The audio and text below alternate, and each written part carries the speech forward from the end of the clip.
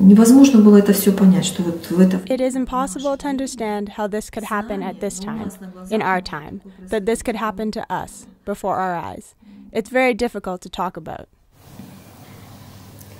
Мое поколение, оно уже родилось с депортацией. My generation was born in deportation. I was born in Uzbekistan. But we were raised knowing our homeland was Crimea and that we must return there.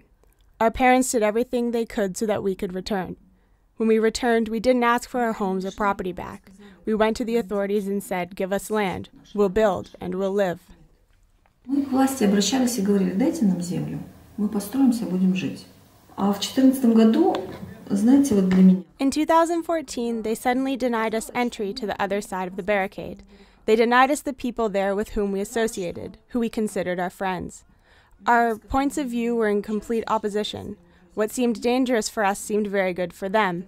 And for the first time, I remember it very well, we lived with the feeling of being in danger, the feeling of constant tension. And then Akhtem was arrested. I don't really remember that time because it was catastrophic and unpleasant for me. I just didn't know what to do at that moment, what actions to take. How did this happen? Why? What for? But after a while, I grew tired of being afraid. Now we live and are very conscious of the fact that we didn't steal anything from anyone. We are living on our land. And moreover, we have the right to live on this land. И мы боремся за это право жить на этой земле. Еще больнее видеть какие-то... It's even more painful to see these crazy plans that individual politicians are working on, saying that Crimea should be leased to Russia for 50 years, 100 years, and so on and so forth. They are strongly provoking us, and that's why I just want to scream and say we are not serfs to be put up for rent. We are the owners of this land, and we should be able to decide this question the way we want. Ask us.